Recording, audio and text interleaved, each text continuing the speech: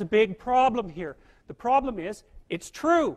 You're oppressed, you're oppressed, you're oppressed, you're oppressed. God only knows why. Maybe you're too short, or you're not as beautiful as you could be, or you know, your grandparent was a serf, likely, because almost everybody's great-grandparent was.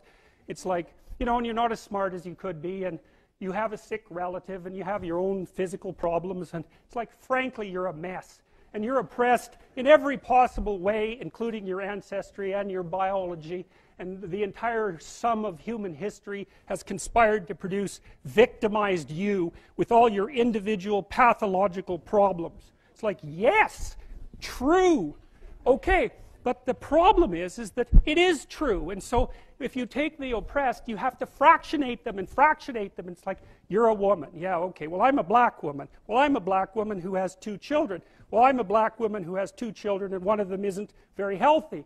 And then, well, I'm a Hispanic woman, and I have a genius son who doesn't have any money so that he can't go to university. And, you know, I had a hell of a time getting across the border. It was really hard on me to get my citizenship. My husband is an alcoholic brute. It's like, well, yeah, that sucks too. And so, well, so let's fix all your oppression.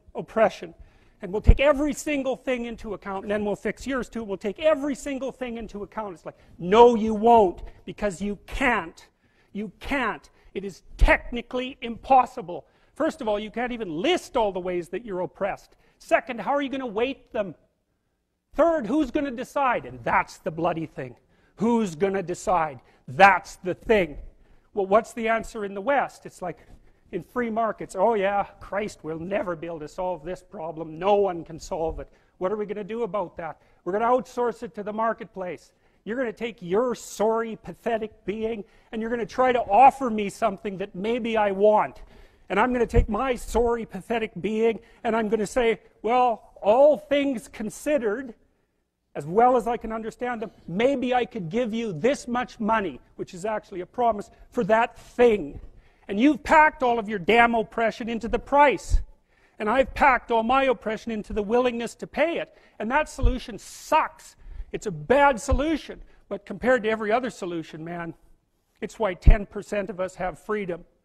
And so there's a tremendous illogic at the bottom of this. It's like, you have to fractionate the oppressed all the way down to the level of the individual. Well, that's what the West figured out. You know, there's a couple of figures who are at the mythological roots of our culture, and you know, people get upset with me because I bring in religious themes, but I understand some things about mythology and religion. And it's not an accident that the axiomatic Western individual is someone who was unfairly nailed to a cross and tortured. It's like, yes, right, exactly. So what do you do about that?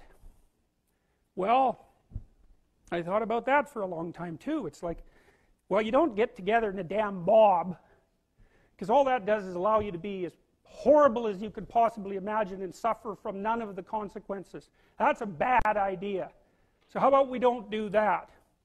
Well, there's a deep idea in the West too. It's like, pick up your damn suffering and bear it and try to be a good person so you don't make it worse. Well, that's a truth. You know, I read a lot about the terrible things that people have done to each other. You just cannot even imagine it. It's so awful. So you don't want to be someone like that. Now, do you have a reason to be? Yes. You have lots of reasons to be. God, there's reasons to be resentful about your existence. Everyone you know is going to die. You know, you too. And there's going to be a fair bit of pain along the way, and lots of it's going to be unfair. It's like, yeah, no wonder you're resentful. It's like, act it out and see what happens. You make everything you're complaining about infinitely worse. There's this idea that hell is a bottomless pit, and that's because no matter how bad it is, some stupid son of a bitch like you could figure out a way to make it a lot worse. So you think, well, what do you do about that? Well, you accept it. That's what life is like. It's suffering. That's what the religious people have always said. Life is suffering. Yes. Well, who wants to admit that? Well, just think about it. Well, so what do you do in the face of that suffering? Try to reduce it.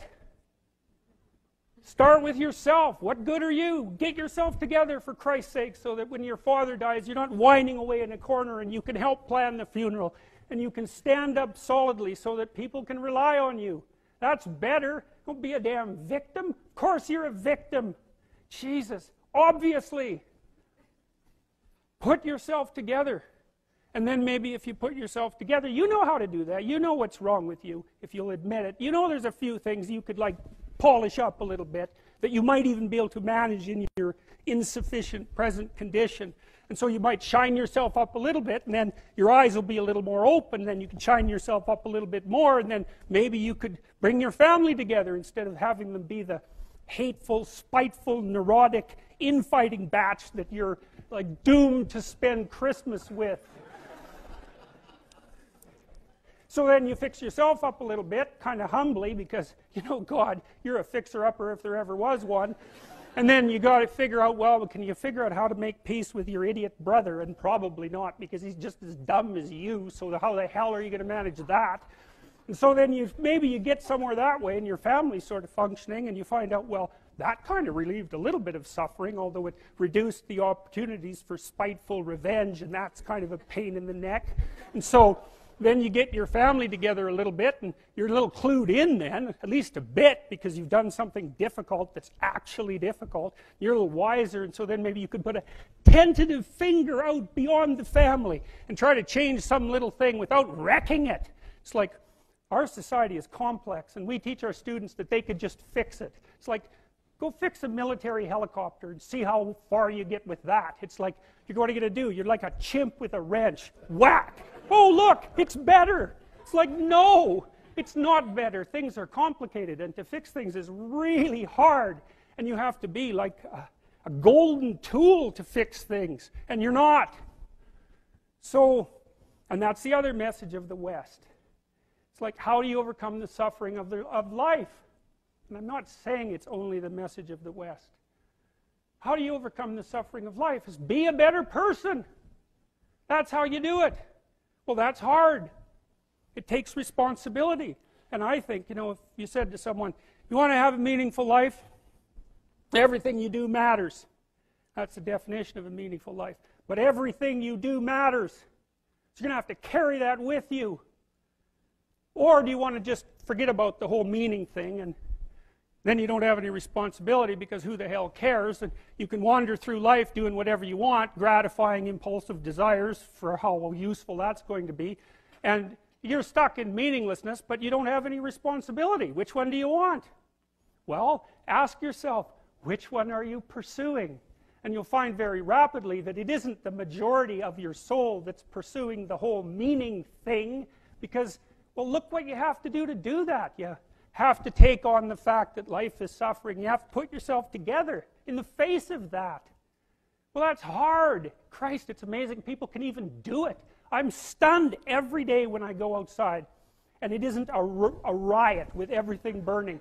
Because really, God, you talk to people, it's like, I knew this guy, he'd been in a motorcycle accident, and it really ruined him, and he was like a linesman, you know, working on the power, and he was working with someone who had Parkinson's disease, and they had complementary inadequacies, and so two of them could do the job of one person, and so they're out there fixing power lines in the freezing cold, despite the fact that one was 3/4 wrecked with a motorcycle accident and the other one had Parkinson's. It's like, that's how our civilization works. It's like, there's all these ruined people out there, they've got problems like you can't believe.